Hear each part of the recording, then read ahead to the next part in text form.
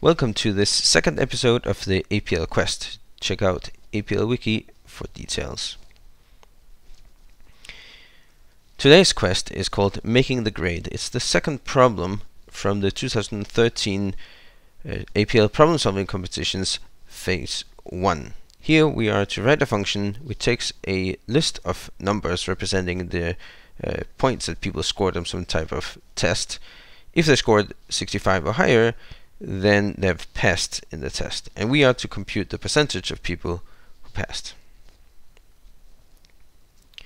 Let's start off by generating some test data. So here are 10 scores between 1 and 100, and those that succeeded in the test had scores 69 and 72. So we know how many scores there are in total, and we can compare all these scores with 65. So if the test scores are greater than or equal to 65, then they have succeeded, and this gives us a Boolean vector indicating with ones and zeros the ones that have succeeded. Then we can sum the Boolean vector to find out how many have succeeded, and then we can divide that by the total number. So this gives us a fraction, and we can multiply that by 100 to get a percentage.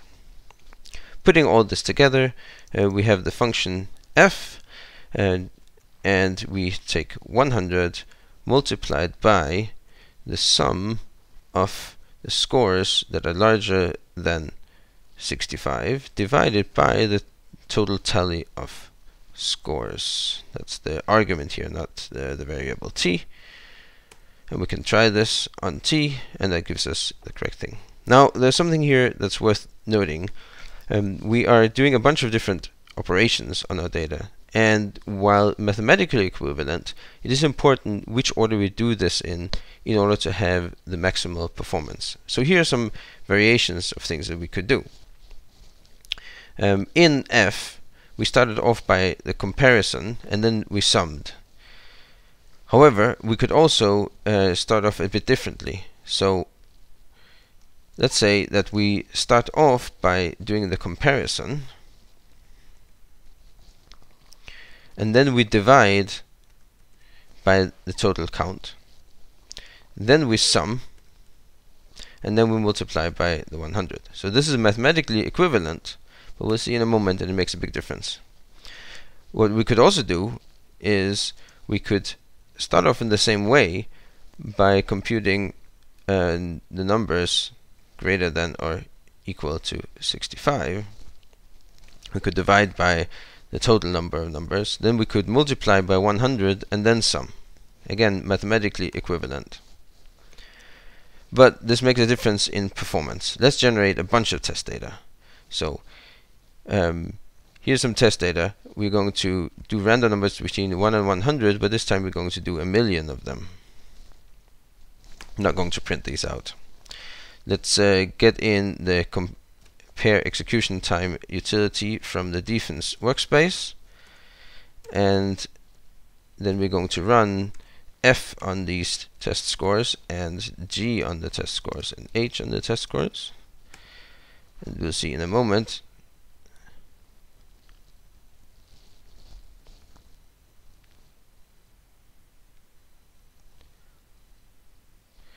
that there is a quite significant difference in the performance here. So what is it that's actually going on? In f, we are doing, if we call the number of scores n, we're doing n comparisons first, and then we are doing n minus 1 additions. We're doing 1 division and 1 multiplication. So we can write this. We're doing n comparisons, write it like this, and then we are doing n minus 1 summations, and then we're doing 1 division and 1 multiplication. In G, we again start off the same way. We're doing n comparisons, and but then we're dividing every comparison with the tally. So that means we're doing n divisions, and we're doing the summation after that. So that's n minus 1 summations. And finally, we're doing 1 multiplication.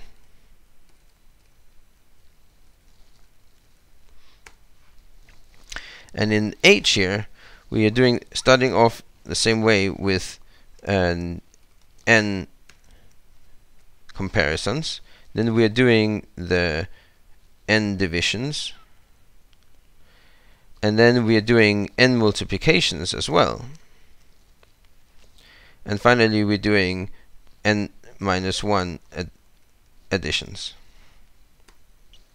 So while these are mathematically equivalent, we can see that there's going to be a big difference in the performance, and indeed in F is the one where we're doing the least amount of work.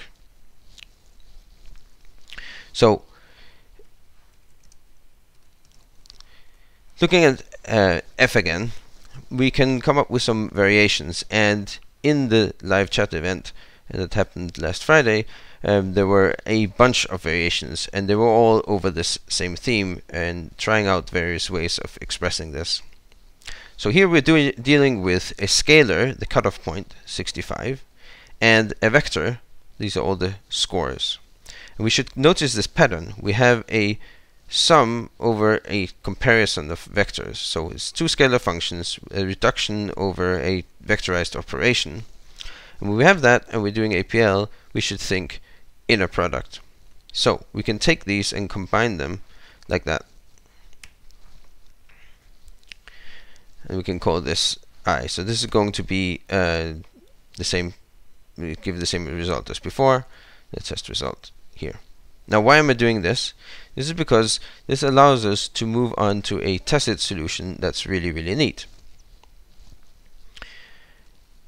Notice that a tacit solution expresses everything in terms of function application on the argument, rather than explicitly stating the name of the argument. So the argument here is omega, and the function that's being applied to omega is the tally.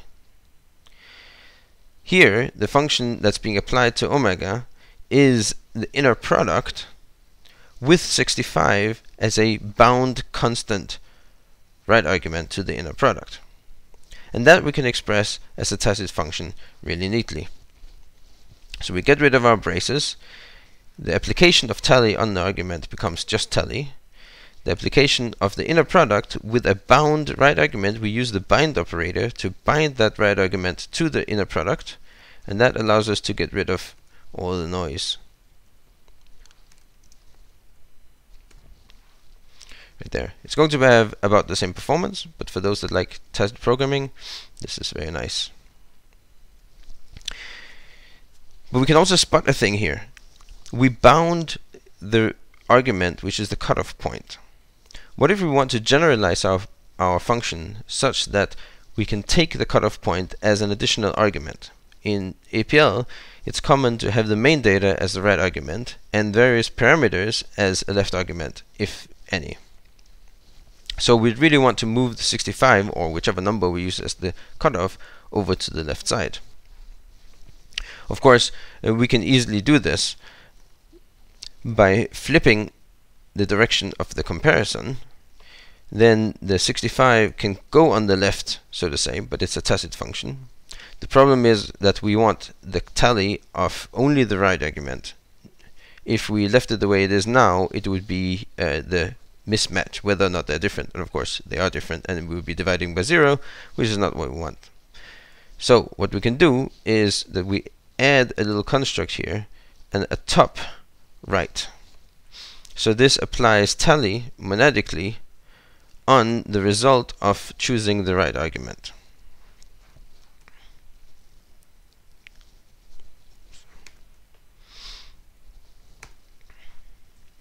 Another way that we could generalize this is by saying the default cutoff point is 65. So we can go up and say, instead of using 65 as a constant in here, we supply it as a left argument. But if no left argument is given, then we use 65.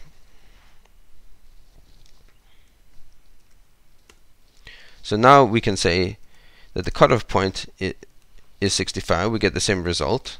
If instead we make the cutoff point 50, oops, I made a mistake here.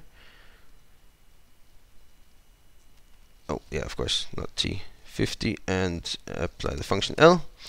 Then it's 40% of the scores that are that pass, and we have here 69, 60, 63, and 72. Finally, I'd like to show some interesting different approaches to this problem. Since everything we did now was using the same basic method, these are not efficient, but nevertheless they are kind of eye-opening in completely different ways you can attack the problem. The first one makes an assumption that all our scores are integers between 0 and 100. So we can generate our scores that would not pass, and then we could remove all those scores that wouldn't pass, leaving only those that do pass. And now, between this set difference, the ratio of the length of the set difference and the original is then the ratio of winners. So we can take the winners and the original and do a ratio of lengths. So this is the over operator. We're applying tally on both arguments, and then we are dividing them. And that gives us our ratio, and we can multiply by 100. So we can put this into a function. Here's our argument.